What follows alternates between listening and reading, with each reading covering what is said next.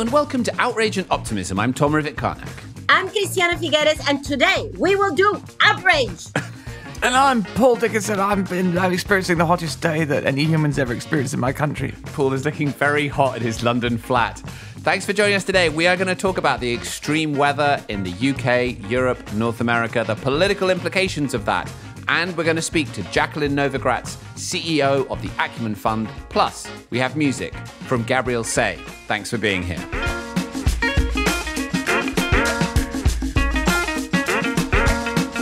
So, you almost couldn't make it up what's happening at the moment if you just look around. I mean, Paul and I are sitting in the UK. Christiana, you're in Costa Rica. The continent is undergoing unprecedented extreme heat. We're seeing fires from Portugal to Spain to France to now London is burning as we speak on Tuesday afternoon. At the same time, the UK is going through this leadership election where the candidates are proving themselves really to not have the depth on climate change that we would hope for. And we're seeing the collapse of the Democrats' attempt to pass sweeping climate legislation in the US. Both of those issues, of course, are ones that we dived into in detail recently. But today we're going to look at this extreme heat because this is something that has been happening all around the world, of course, and we've covered it before, but it's never really happened quite this way in Europe. And I don't know about you two, but from where I'm sitting, and of course, because I happen to be in Europe, there is just this level of breathless alarm that is going on at the moment, and people are really realizing what's happening and that it's at their doorstep. So how's this looking? First of all, Christiana, you're sitting obviously in Costa Rica. What does it look like looking back to Europe from where you are today? Well, I have to tell you, I woke up this morning with such a big, heavy stone in my stomach. Because how is it possible that we are yet seeing rising emissions when Europe is blistering, scorching, frying? I don't even know what verb to use. So I will leave the UK to Paul. But buckle up because here is just a tiny little sense of what is going on. In Portugal, one person died every 40 minutes. I repeat, one person died every 40 minutes between July 7 and 13. In Luísa, a city in the center of Portugal, it hit a record 46.3 degrees Celsius, 115 Fahrenheit, just a few days ago. Farmers are not even able, if their crops are still there, they can't even go out and harvest the crops. Spain, 30 fires raging across Spain. There, again, people dying between July 10 and July 15. Check this out, because, Tom, you know, in our book, we said that the heat would get so hot that people wouldn't be able to walk out on the street. Do you remember that? But that was for 2050. Right. This is 2022. And in Madrid, you have a 60-year-old man who was working as a street cleaner in Madrid City Council, collapsed on Friday, died. His body was 41.6, 106 degrees Fahrenheit when he was discovered dead. His body frying on the streets. Italy. The Po River is Italy's longest river ever, hitting record low water levels after months without any heavy rainfall. So that the municipalities, 170 municipalities, have issued ordinances prohibiting all use other than for food, domestic use, and healthcare. Anyone who's caught using water for irrigation of public or private gardens, washing of courtyards or cars, or anything that is not considered absolutely existential is fined up to 500 euros. The Bishop Solomon goes to the river and has a ceremony blessing the waters and praying for rain. This is a Catholic bishop, okay? Praying for rain because they haven't seen any rain in more than 200 days. France, and I was just in Plum Village. 14,000 people have been evacuated from areas in that area, southwest of the country. And the smoke from that area in the southwest, in the Gironde, has actually reached Plum Village. The green French lawmaker Melanie Fogel says this is not just summer. This is just hell. And she says, will pretty soon become just the end of human life if we continue with our climate inaction. That's just a few little tidbits of what Europe is going through. And I will leave UK to Paul and to Tom. But honestly, what the hell? Has heat completely burned our frontal lobe that we cannot bring these two things together? Heat is being caused. This extraordinary heat is being caused by climate change, and climate change is caused by greenhouse gas emissions. Hence, we have to reduce greenhouse gas emissions. I am into total outrage today, in case you haven't noticed. Thank you, Christiana. And of course, behind your outrage always is empathy and care and love, and that makes it all the stronger and more intense. I mean, look, I'll talk a little bit about the heat in London, which is trivial in comparison, really, to what you've just described. I do want to point out one thing, which is that we had a heat wave in Europe in 2003, and it went to a lot of countries, but widely regarded as having taken the lives of at least about 30,000 people, including 14,000 in France alone. Now, what's interesting, I mean, that was 19 years ago, and it was kind of the beginning of a wake-up call. It started a lot of debate about climate change, but 2003, 19 years ago, the public debate was quite different. There wasn't such an awareness of climate change and how well it's kind of attributable, extreme weather and increasing greenhouse gas emissions. I mention that because we discussed this previously, how shocking it is when these things happen, and then how can I put it? We go along with them. It's a terrible and very unfortunate image, but it's kind of like in a violent relationship or something. Somebody creates an act of violence, in this case, the extreme weather, and then if we carry on with our lives as before, we've actually normalized it. And so the thing I really applaud you for here, Christiana, is like calling it out, saying this is, we've had all this kind of code red language, but when it's happening to people, it's more real. So the UK story is relatively trivial in comparison. It's 40.2 degrees centigrade here, the hottest it's ever been in the history of the UK. That's 104.3 Fahrenheit. So I mean, my experience of the heat here yesterday was I just kind of went to sleep. But I think that obviously the UK is not prepared for this. And I think that the key point you make, Christiana, and this is my final point, is that we absolutely have to learn something. Humans cannot see really big things. We see small things. All around me are advertisements for kind of shops and products and food or stuff like that. And then there's like entertainment, and there's people going around and they got fashion, and then we, holidays and hotels and shows, and these all things seem really, really important. But this absolutely gigantic thing that's about to wipe us out, no one seems to be able to see it. And I hope today, of all days, everyone will understand, whoa, this is basically an existential situation for our nations. Yeah, I mean, I agree with you there. The only thing I'd say is I don't see that happening. So yesterday I was on a radio show for an hour in the afternoon with Eddie Mair, who's one of the leading talk show hosts in the UK. And I joined him for an hour and I answered questions from callers who called in, and they were asking about the extreme heat and what's going on. And of course, as you would expect, it was a whole range of different people who were listening to the radio. But, there was a few of them that were quite sort of angry.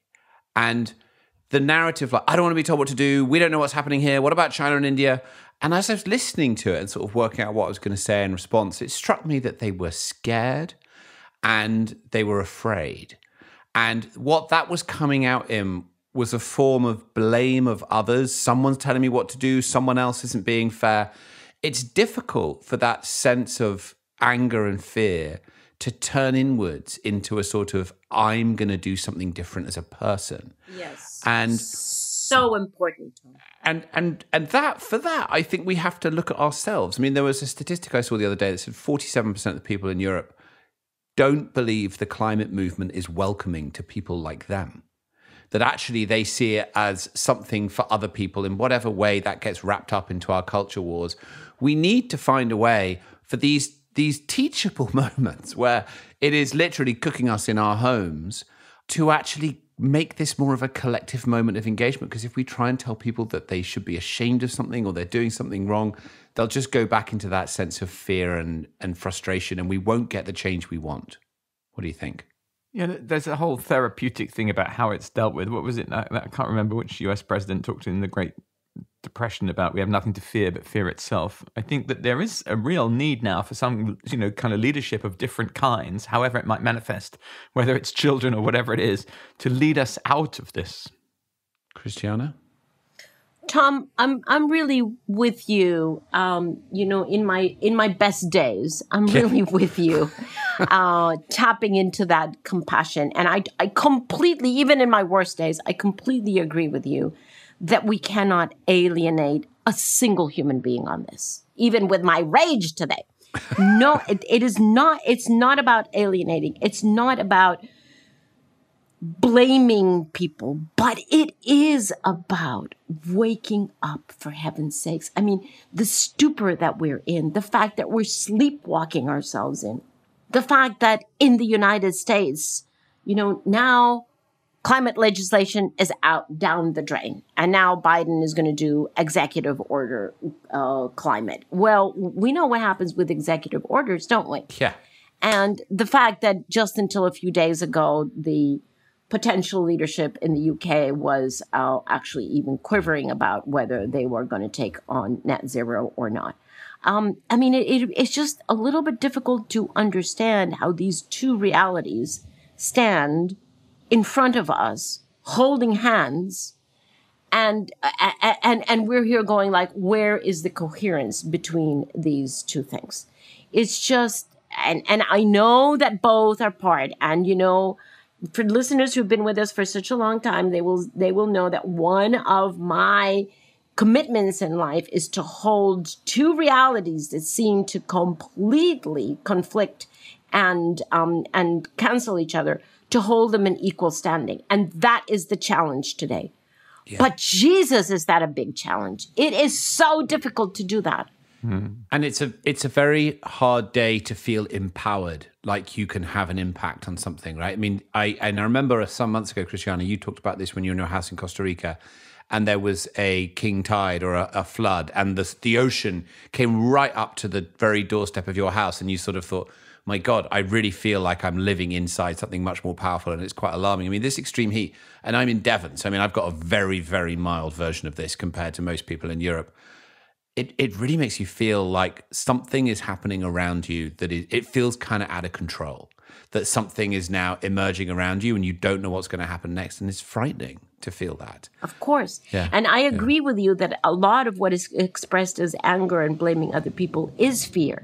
Yeah. Because of the helplessness, right? Yes. So right underneath the anger, and usually we know that from human psychology, usually underneath anger, there is fear. And that is very, very often the case. And certainly here there's fear. But, I almost welcome that fear, Tom. Yeah. Because let's remember, these were the temperatures in India just a few months ago. And we talked about it on the podcast. Yeah. And more. Yeah. But yes, higher temperatures. And we talked about it in the podcast, but it certainly didn't make the media, focus on it as long or as deeply as the heat waves in Europe for the same reasons that we know. The point is, whether it's India, Pakistan, Europe, or Latin America, or the US, or wherever, no one is spared. No one is spared. And in fact, statistically, it is the continent of Africa that is actually going to be hit even worse than what we're seeing right now in Europe. Well, that is a very good and important point. And we'll segue in a minute to our amazing guest who we have this week, who I think will provide us with more of the uplift and the solutions. But Paul, do you want to come in? We need. Yeah. Yeah, no, I mean, I'm going to quote a little bit of... Guspeth. Guspeth or Churchill? Yeah. No, it's back to Churchill. Okay. You've got to flick between this. You've got to have variety, spice of life. No, but this is a tiny bit. I think I said this in one of our first ever podcasts 2 years ago, but it's a little bit from, obviously, self-serving book. But the words, they have such weight today. And just imagine, not that this is Winston Churchill writing in 1946. Imagine this is me speaking today. It's not possible to tell this story without recording the milestones which we passed on our long journey from security to the jaws of death. Looking back, I am astonished at the length of time that was granted to us. Isn't that true? And then the one to your point, Tom, about the climate movement.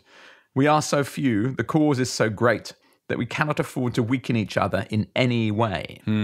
But I think that, once again, fast forward, 70 years or something since the war, 80 years since the war, we've really got in our minds some idea that the military is important. The military, the budget of the UK on defence is, I think, it's about £60 billion. In the US, $800 billion. Get that? $800 billion being spent every year on defense, weapons, all that kind of stuff. Now, I think what we're facing here is a failure of the administrative state, because it's not like there isn't enough money in the world to deal with climate change. There's more than enough money. But the administrative state is doing things like investing in weapons when actually it could be investing in decarbonizing. And I think that kind of refocusing, refashioning of our sense of national and global security is the heart of this. And it does require all of us to find common cause, and it does require leaders to emerge who will articulate our collective vision, because otherwise, we really are doomed. What was it Secretary General of the United Nations said? Sort of collective suicide. I mean, that's collective suicide. Terrifying phrase, but very accurate. If we don't all pull together, if we don't all hang together, we're all going to hang separately. Well, it's quite an experience, I think, for millions of people at the moment to sort of have a visceral experience of this. And I certainly hope that this is the seed of change, and that everybody finds an emotional way to internalize this towards political and personal transformation rather than towards blame and apathy. And we have that choice, right? That's in our hands. Don't go to any disaster movies anymore. You don't because need you're them. in one. You just basically buy the popcorn, stay at home, and work the phones. That's my advice. News, yeah. Right. Okay. So this week we have a fantastic guest, Jacqueline Novogratz, who has been a leader in this space for such a long time. Sadly, I couldn't join you on this interview. So, Paul, why don't you introduce Jacqueline? Well, I mean, the company that she set up, Acumen, that has over decades produced, fantastic returns for investors, but far more importantly, it's seeded absolutely hundreds of extraordinary enterprises that have grown to immense scale, providing electricity for hundreds of millions of people, mosquito nets for hundreds of millions of people. There are too many to name here. She's crowdsourced in hundreds of millions of additional funds. She's an absolute miracle worker with the business system, and it's something entirely new that I think has lessons for us all. I think you'll enjoy the interview. Fantastic. Here's the conversation.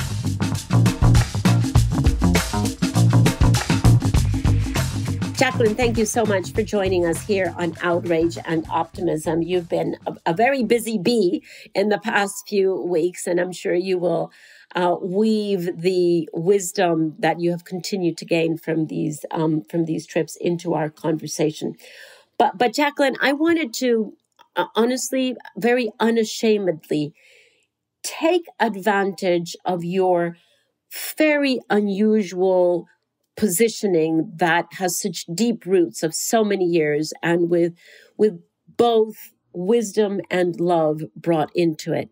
Your positioning into the very wild and wonderful and sometimes crazy and evil field of how do we use our capital for either good or bad? Because it strikes me, Jacqueline, that we're at a very interesting moment in which I think we were almost on the cusp of really moving serious capital into arresting climate change, addressing emissions, really doing a lot of good, financing SDGs, really doing a lot of good. We were really moving there. And then all of a sudden, we have this reaction, from the other side with this famous accusation of woke capitalism that we're also struggling to understand. What on earth is that? But as far as I can tell, it's basically an accusation from those who have used traditional capital to differentiate from enlightened capital, traditional capital, accusing those who are using enlightened capital as basically greenwashing and not using their capital with the integrity that they claim. And of course, then we also have on the other side the accusations of, well, capitalism is the problem to begin with. And the mess that we're in right now is because of capitalism. So let's just chuck capitalism and invent something else. And so here we are, it's like Wimbledon with two players on two sides, throwing the ball back and forth. And there you are, Jacqueline, positioned, I think, right in the middle and being able to look at both sides and harvest the good from both sides. But why don't you tell us, Jacqueline, how did you get to position yourself so wisely right there in the middle? And how's it going for you? Well, thank you, Christiana. It's great to be here with you and Paul. And it's the perfect question. I guess I would start with a plea for nuance. And it goes back to 21 years ago when we started Acumen. I remember going into a meeting in Bangladesh, and I was called a rapacious venture capitalist. And in the very next meeting, I was called a socialist. And I thought, okay, I'm right exactly where we need to be. Perfect. This is it. And it is where we are. We're living in a moment where everything is seen in binaries. And we hurl insults at each other rather than actually asking ourselves, what is the problem we are here to solve? And how do we use the tools we have to solve them? And for us at Acumen, investment has always been that tool, at least one of those tools. But we see investment as a means, not as an end in and of itself. In other words, traditional capitalism that I was taught when I went to business school focused everything on the shareholder. Maximize the returns to the shareholder, and you are fulfilling your fiduciary responsibility. On the other hand, what we've seen over the last 30 years since I've been out is increasing inequality, climate crisis verging on catastrophe, and a growing level of divisiveness. And an entire generation understands that. So to write it off as woke capitalism is again in that insulting category. On the other hand, to see a generation then, as you said, want to throw capitalism away is also recognizing, or is also jettisoning one of the most powerful tools we've ever had as a world. And so how do we use the tools of capital without being controlled by them has been my life's work. How to use the tools without being controlled by them.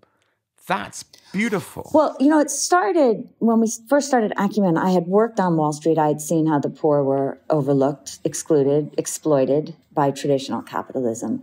I also had seen as a banker the power of investing in entrepreneurs to take innovation, turn it into action, build jobs, change systems.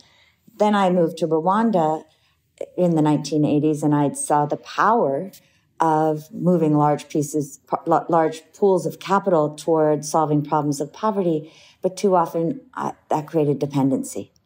And so the question that we asked at Acumen was, how do you take capital, invest in entrepreneurs because they are our best problem solvers, but give them time to build markets that have never existed, to solve problems that are wicked problems where the market is part of the solution, but may not be all of the solution.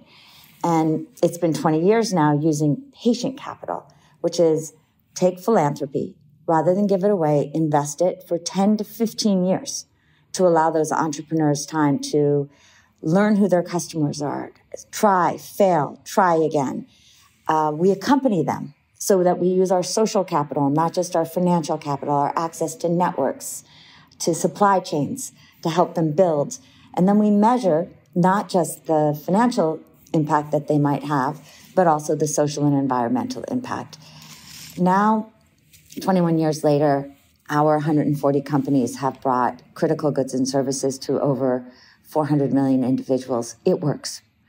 The money that comes back gets reinvested.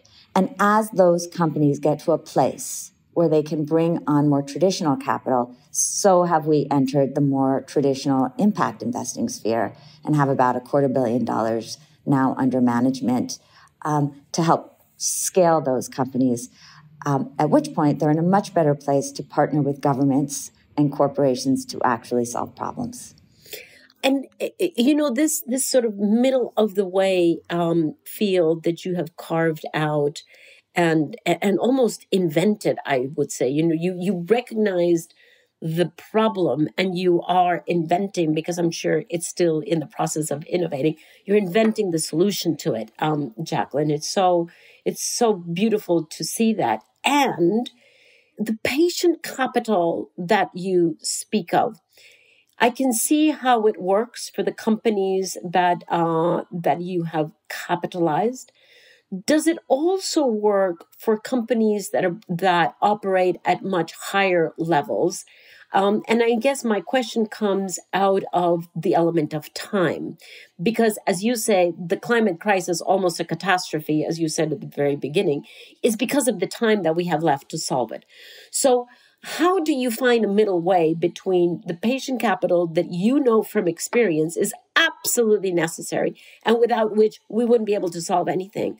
How do you find the middle way between that and the fact that we're running out of time as science continues to warn us?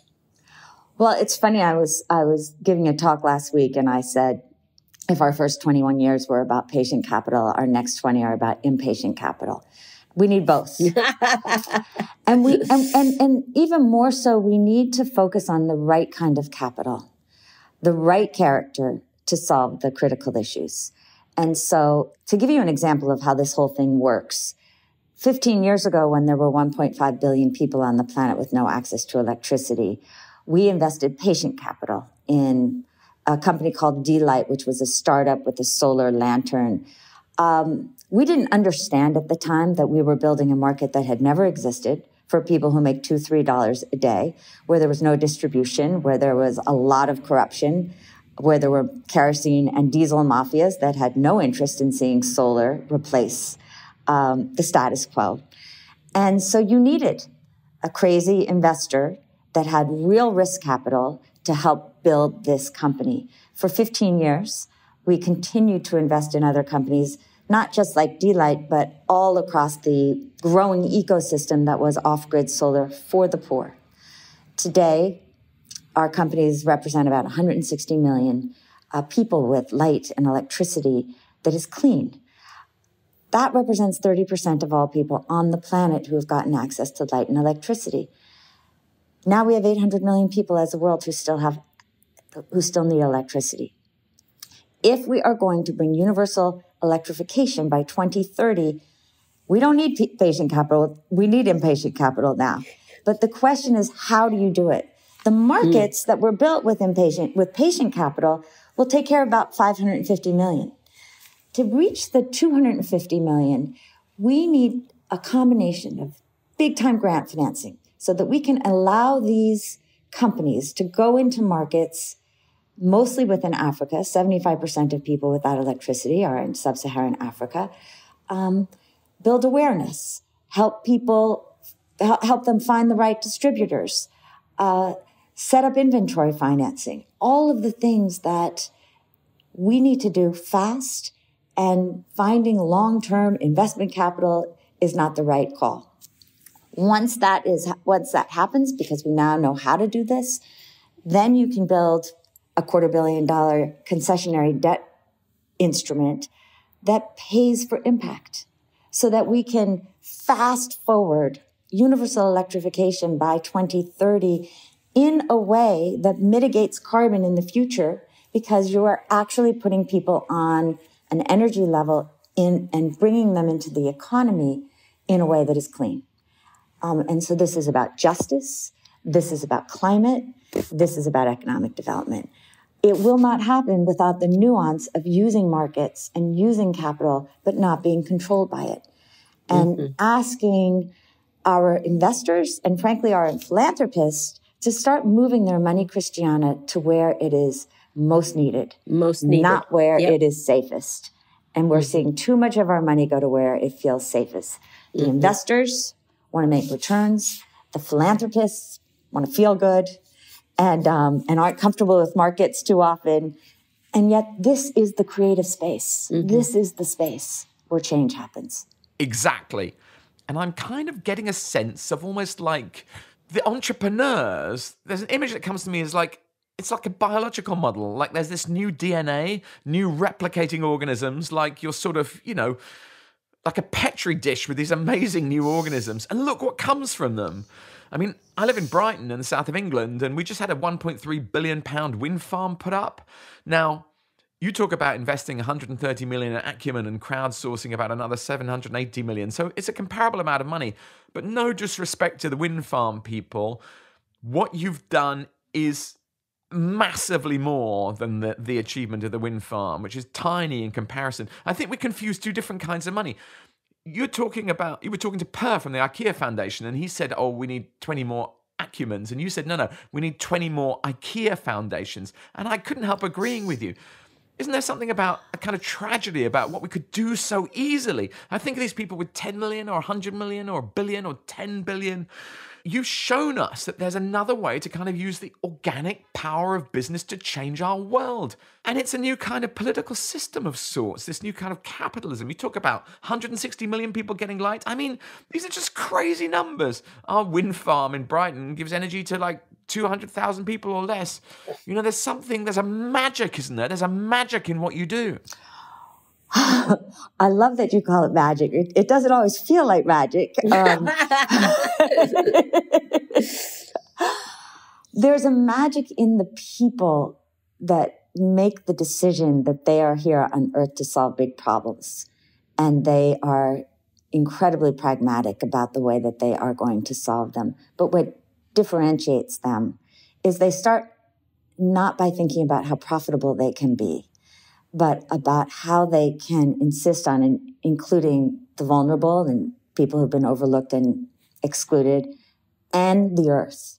And then they solve from there. And if there's magic, it is in flipping the way we typically think about how we build businesses. These are the voices unheard.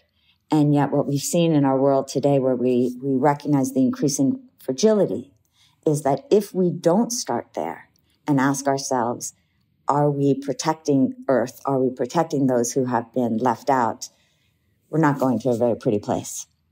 And so I think the magic is in the character of the entrepreneurs that make this their focus. Paul, I was just in India, and there are 3 or 4 companies that I visited that could each take $50 to $100 million in capital at this point and build. But it takes what I would call the moral imagination and recognizing that you're looking at very thin margins. They are supporting people who make $2, $3, $4 a day. And yet their trajectory will have them reaching tens, if not hundreds of millions of people. One quick example is a company called S4S. A young guy who had grown up in a family of farmers saw that low-income farmers have to essentially leave 40% of their produce either in the ground or at the market if they don't sell it on a given day, which is why we lose 40% of food before it hits the consumer plate. And, it makes no sense for the farmers and their own livelihoods. It makes no sense for food as a problem that we need to solve. And too many of them that were using technologies were fueling those technologies with diesel for the most part. And so he created these solar dryers, but more than that, a supply chain that was truly inclusive, working only with smallholder women. They only buy from women, recognizing that so much of our transport costs, again, which hurts the environment, comes from transporting tomatoes, onions, vegetables full of moisture and water. And so they find these low-income farmers. They sell them on easy financing terms, solar dryers. They dry the onions and the tomatoes, chop them up, bag them, and then sell them to wholesalers. It's a young company, but they'll also already have about $20 million in sales. And I can see the trajectory to changing, to your point, changing the system, recognizing that, like the Italians did all those years ago, you can have the freshness if you can your tomatoes. Now you can see farmers drying produce and Solar, transporting with them at solar power. With solar power that is very low tech and therefore very low skilled, low income people can do extremely well. There are so many solutions like this that are coming out of a new generation with a level of creativity and commitment to a world that is inclusive and environmentally sustainable. And I guess ultimately, to your word again, the magic for me is that I can't imagine a better way of spending our time, our money, than finding those entrepreneurs, investing in them, real investment, but accompanying them so that we can help them solve the problems of this generation. You don't describe yourself as an investor, do you? I mean, maybe you do, but isn't it something else you're doing? It's not politics. What is it? Is it like society building? I mean, I'm just trying to find a name for it. I do describe myself as a patient capital Paul, you're investor. trying to put Jacqueline in a box. She doesn't belong in any box. Yeah, I don't like boxes, Paul. I don't like boxes. No. But no, we all sit at the capital table with increasingly traditional investors. But people want us there because we stand for the moral imagination. We stand for the mission for which these companies were originally built. And we are agnostic when it comes to what kind of players need to partner to actually solve the problem. And I think it's that agnosticism combined with the discipline and the rigor of understanding how markets work and investment works that allows us to get outside of boxes and be support systems to those entrepreneurs that are doing the real work of solving the problems. And I guess you get to a certain age where you get a lot more unapologetic about the instruments, the tools, and the people with whom you need to partner to make it happen. That is so true. Jacqueline, when I hear you speak, I can't help but ask myself, is the truth that you so eloquently describe, is it still the truth? Or has it been affected by, let's say, just the recent last 6 months crisis of energy crisis and food crisis? You've just come back from Asia, including India and Indonesia and a couple of other countries. Does the truth that you know to be true, does it still hold? Or has the food and the energy crisis rolled that truth back? Rolled it back? Mm-hmm. Help me understand what you're asking there.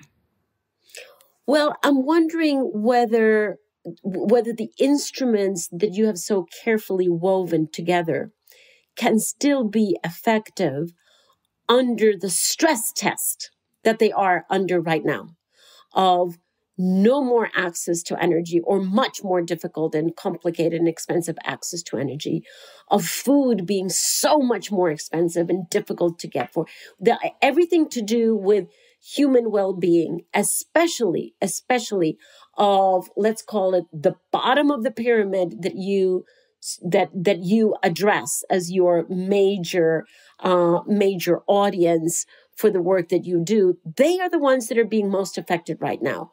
Or at least that is what we read. So I'm trying to get from you a different read.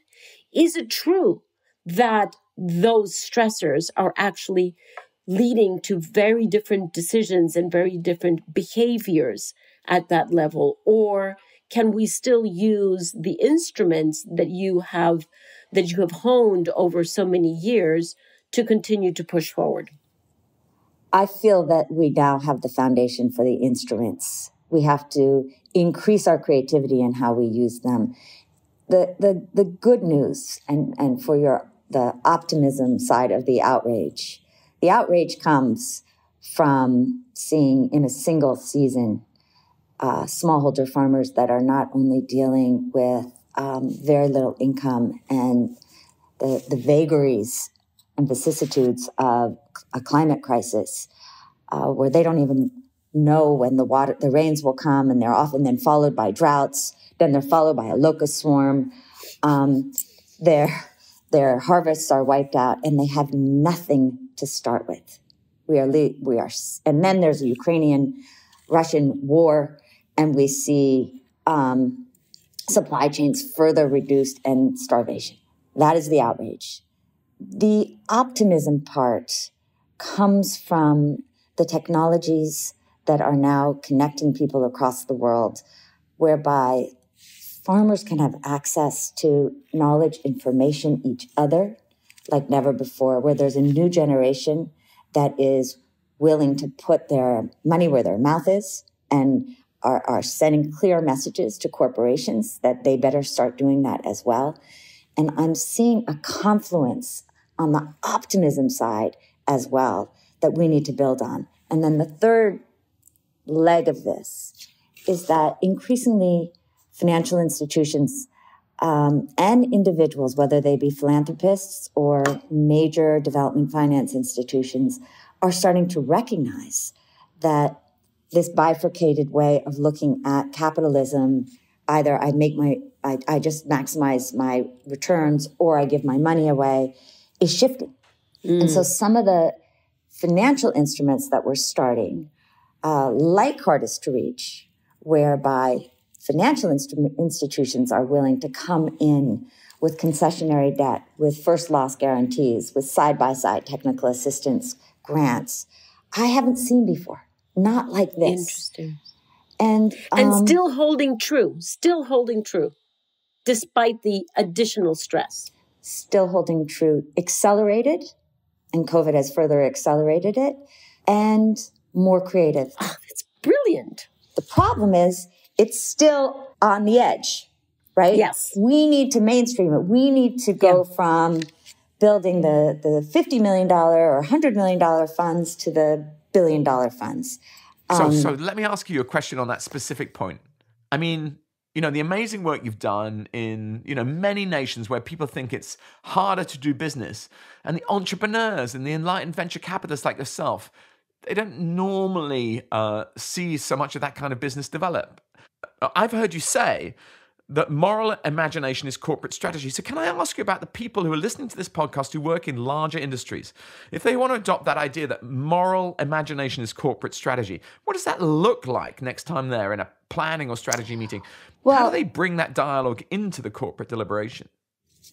Some of our less successful corporate partnerships have been when there's a total lack of moral imagination. And so there's a desire to create more inclusive supply chains, for instance, using regenerative agriculture.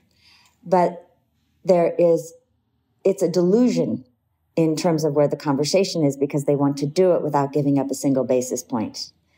And so when you get into the realities of what it actually takes to integrate smallholder farmers in a way that uses regenerative ag, in the short term, you have to give up some basis points. The moral imagination doesn't start with, we want to do this, but we're going to do our work exactly as we used to do it. Rather, it says, what will it take to partner with you? Mm-hmm.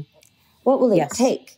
And so we have a coffee company in Colombia that decided that they would start with understanding the moral imagination, start with understanding the farmers. What does it cost them to produce coffee? How do they produce it in the most ethical and sustainable way? And then partner with companies like Blue Bottle and Stumptown, who were willing to pay significantly more for that coffee, knowing it would be higher quality and that there would be real transparency so that customers could see that they were actually contributing to a more just and sustainable world as they were buying coffee, rather than to reinforcing a systemic industry where farmers typically make under $2 a day. That is what gives me real hope. And just a little tech check for our listeners. A basis point is 1/100th of 1%. So when you say they give up a couple of basis points, you're saying people have to give up a couple of hundredths of 1%. It's not going to break the heart of someone who's got one. That's right. Break the heart of someone who's got one. Well, that's right. And that is the moral imagination, that long term, this will be good for everyone. But we have to look at, in the short term, what will it cost to actually solve these problems? And getting back to patient capital, you want to build in post-conflict or conflict zones, you need to build trust. That does not happen overnight. You want to create markets that have never existed before, like off-grid solar. That means you have to go up against a lot of status quo players that do not want you to succeed. You want to build truly inclusive supply chains in a world where our current capitalist system works very well for everybody in it. You have to help those farmers become what we would call price makers, that they are contributing and they are partners to actually creating the price rather than just taking whatever price somebody will pay them. These are the shifts, to your point on, are you an investor or do you care about societal change? These are the shifts that a new generation of entrepreneurs understands that we must make if we are going to survive and thrive as a world together. And I think it's the most important and fascinating work that we can do. And it's our work. And at the heart of what's happening with climate, we can sit with Great Depression, and this goes to Christiana's just fantastic piece on moral nerve. We can sit and be angry and depressed and fearful and do nothing. We can throw aspersions to reinforce business as usual, or we can recognize all of the opportunity that exists in solving these problems if we dare to reimagine our systems in a way that put our humanity and the earth at the center of them, and not just sit with the barren, dry focus on the individual and profit. Wow. Jacqueline, how fantastic. You really throw a gauntlet in front of the whole financial world to join you here. We're going to put a link to your fantastic book, The Moral Manifesto, in the show notes. But as you look with the added stress that we now have, Jacqueline, of time running out, crazy, immoral wars, more pressure on the poor, either energy poor, food poor, production poor. And sadly, it all overlaps over the same segment of the population. As you look forward into that, where did you just get completely, angry? It goes beyond outrage. I mean, for me, I'm beyond outrage now, me personally. I'm like angry at many things and would love to know where your buttons are pressed. But also, where do you take most faith, hope, optimism from? I think that, my history is that I helped start the first microfinance bank in Rwanda 7 years before the genocide. And that was a case of people seeing scarcity and demagogues preying on the fear that comes with that erupted in a genocide. When I go to places where there's scarcity, and it is why I'm so passionate about bringing electricity to the 250 million hardest to reach people in ways that are clean, not driven by fossil fuels, which is where a lot of the status quo would like to see it driven. Part of what fuels me, Christiana, is a fear that we are seeing a growing divisiveness everywhere we look. We are seeing more countries careening toward civil war, social unrest. And so for me, my button is that the confluence of poverty, climate, and divisiveness is a terrifying combination that we seem to either want to see as three separate verticals, or we just want to turn our eyes from it. And yet it is in every one of our nations, every one of the nations, certainly where we work across the world. What gives me hope is this new generation, is sitting where I sat just a few days ago with a group of women from the scavenger caste. They're the lowest caste in India. Their job is to pick up human excrement. And seeing them instead being part of a movement of women who talk to me about the earth, the importance of being a green warrior, who are now connected through organizations like Buzz Women and Fool, which means flower in Sanskrit, not only to make income, but as one woman who's a day laborer said to me, when I said, what else do you want to learn? You've told me so much about climate. You've told me about income generation. And one of her co-women said, we want to learn how to make more money. And then this day laborer said, no, money isn't everything. I want knowledge. Our earth is limited. Our earth's resources are limited. I want to learn how to conserve them. And I want to learn how to make our community less divisive and turn it into a unit. And I thought, if only we would listen to the wisdom of people that we too often see as throwaway, that we think, oh, if there are too many more of them, it will actually hurt the climate. If we give them electricity, it will hurt the climate, rather than no, they want clean electricity. They want to be part of a world that they can contribute to, where they can bring the dignity that already exists within them to the rest of us. I find careening between the perils that are so obvious and the possibilities that I see emerging a truly exciting moment to be alive, in part because there's so much at stake. Yeah. We're dancing on a cliff, but I just don't understand why everybody doesn't want to be dancing there with us. I don't. I think maybe a whole bunch of people are going to be dancing with you very soon. Well, I hope so, Paul, because this is the moment. Yes.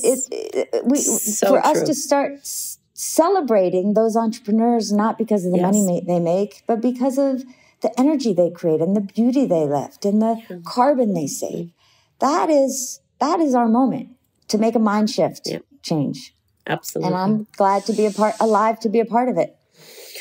Wow. Well, Jacqueline, aren't we delighted to have had a few minutes of your time and a little inkling into your mind and heart. Thank you so much for having shared that with us. May that light shine much brighter everywhere. Thank you so much. Thank you so much. What a privilege.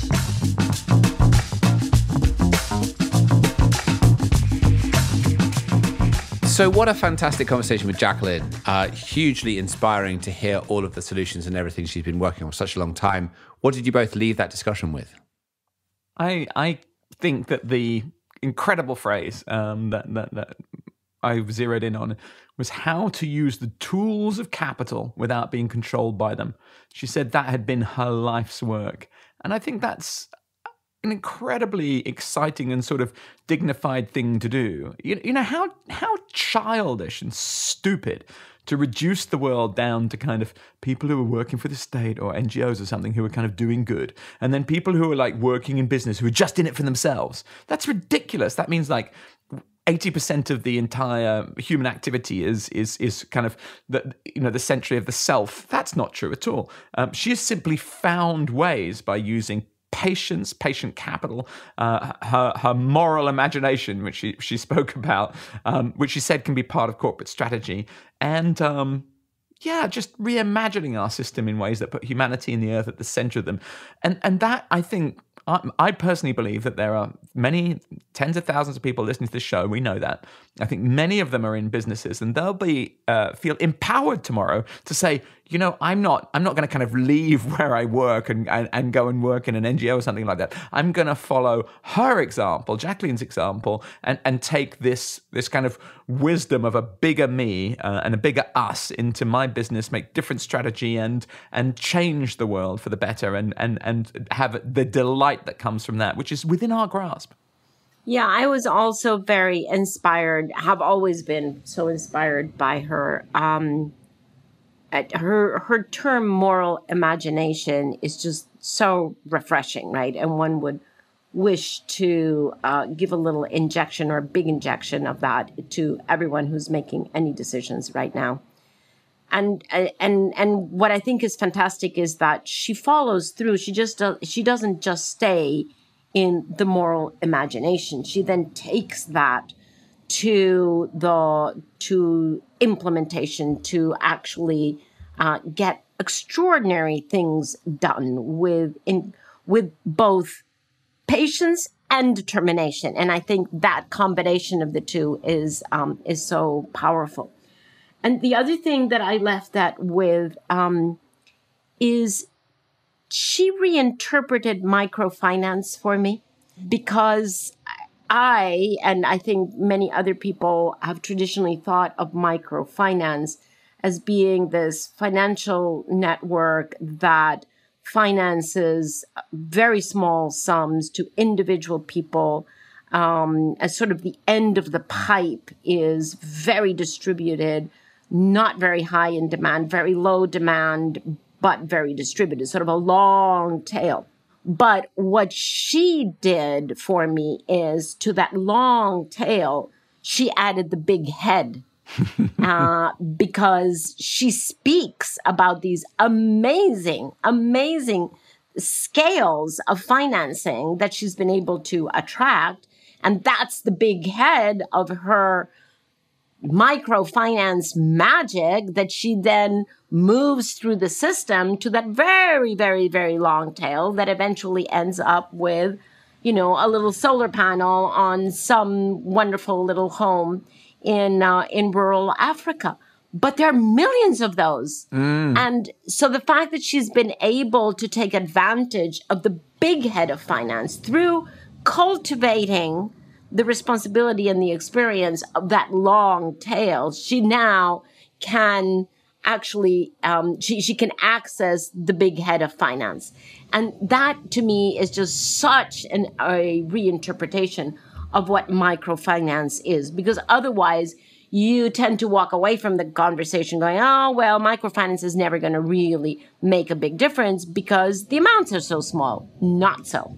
Yeah, no, I completely agree with all of that. And I mean, what you just said, Christiana, I really like. It's a real form of alchemy to make the global financial markets work for the types of people that she does. And that level of translation between those different universes is so impressive. I also was really struck by, I mean, for a few years now, I've described myself as a hopeless pragmatist. And I learned this from you, Christiana. In any situation, you would say, where's the needle and how can I move it? Rather than what's the perfect scenario and how do I try to bring that about? That's not always possible, but you can always say, where are we now and how do we move it? And I really liked what she said to you, Paul, about the fact that, she's agnostic when it comes to what kind of players need to partner to actually solve a problem. And that agnosticism, I really liked that sort of, in complete practicality, she'll work with those who she needs to work with to deliver the outcome that she knows is so important. And that, combined with the discipline and the commitment, I'm sure is part of what's made her so successful and so impactful. So how wonderful to have her on the podcast.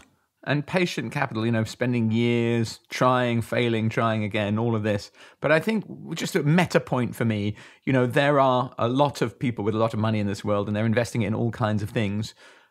But who cares, in a way, if it's not really contributing? A friend of mine pointed out that NASA's budget to promote the moon shot, landing a human on the moon, was zero. Because if you're doing something sufficiently impressive, all the world's media will want to gather around and see what you do. If you're a wealthy investor and you want people to write books about you after you've passed on, do something meaningful, because there's so much that needs to be done, and all that it lacks is intention. Yeah. Great. Okay, so unless either of you have anything to add, I think that's a wrap for this week. Thank you for joining us. And as ever, we'll part from you with some wonderful music. And this week, we are very privileged to have Gabrielle Say with Break My Silence. So here's the music, and we'll see you next week. Bye. Bye. Hey, my name's Gabrielle Say, and I'm going to be playing my song Break My Silence for you. Break My Silence is about using your voice and the battle that sometimes you can go through when you're about to do that. In the context of climate change, a lot of people feel like that, where we as an individual feel powerless and we don't know what we can do to help, especially when we see our governments and those in power not actually pushing to do the things that will actually bring about an effective change. And I'm hopeful that people are using their voices to break past the barrier so that real change can be brought into our policies to solve the issue of climate change. And I hope this song encourages you to break your silence. If silence could speak, would she want to talk? Would she reply to what I say? Would she stay content with where she is instead of joining the conversation? So if I feel this way, should I open my mouth, open my mouth and let the words come out? What do I even say? How do I explain what's going on in my brain? So should I break my silence? Should I break my silence? Should I break my silence? Or should I just hold it in? Should I break my silence? Should I break my silence? Should I break my silence? Or should I just hold it in? In two minds, in two minds, in two minds. Is my brain about to explode? Overthinking, overthinking, overthinking. Never helps when you're at war. The pushing and pulling of my heart and mind is not really helping on this quest to find clarity. I need. Should I break my silence? Should I break my silence? Should I break my silence? Or should I just hold it in? Should I break my silence? Should I break my silence? Should I break my silence? Or should I just hold it in?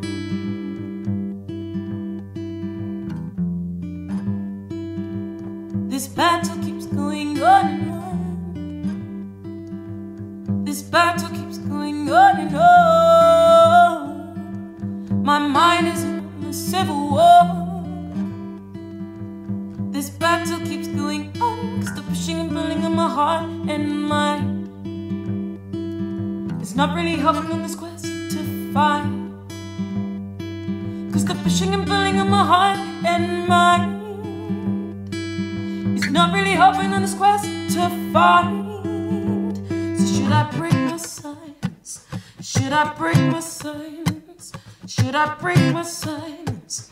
Or should I just hold it in? Should I break my silence? Should I break my silence? Should I break my silence? Or should I just hold it in? I am gonna break, break, break, break. I am gonna, break.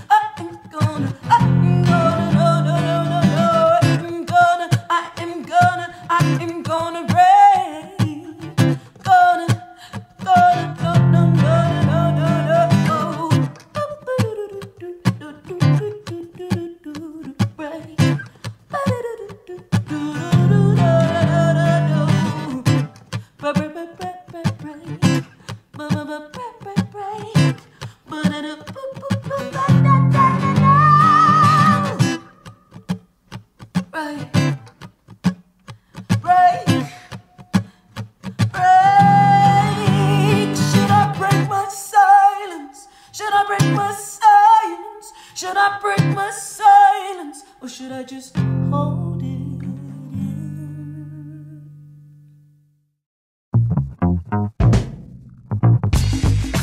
So there you go. Another episode of Outrage and Optimism. I'm Clay, producer of this podcast, and I hope you're doing well. The track you just heard was Break My Silence by Gabrielle Say. I hope that phrase sticks with you for a while. Break My Silence. Gabrielle has a track titled Patterns that will shake up your summer playlist and bring a different energy to your backyard get-together. What does everybody have? Backyard, front yard, balcony, patio, park. Bring the speaker, stay in the shade, stay hydrated because...